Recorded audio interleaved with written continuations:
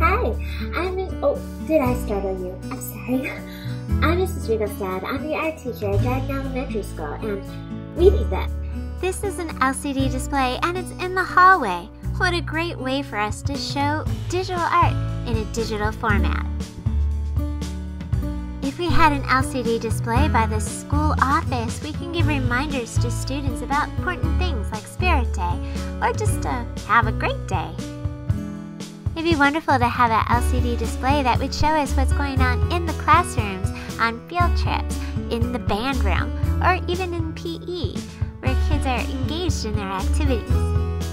If we had an LCD display in the library, maybe that would be a perfect place for book reviews.